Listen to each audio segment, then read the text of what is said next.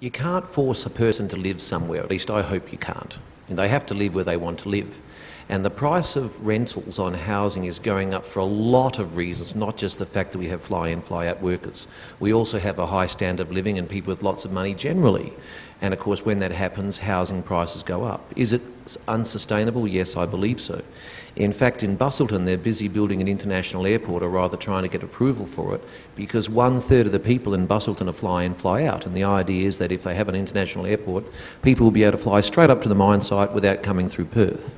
Is it good? Is it bad? I can't tell you the answer to that. What I can tell you is it's a very complex question, and probably the best solution of all is not so much housing or housing in a particular area or housing near an airport, because lots of fly-in, fly-out people don't live in Belmont. It's more about housing and land supply. That's what we've got to look at more than anything. If the land and the housing supply is too low, house prices go up. Simple.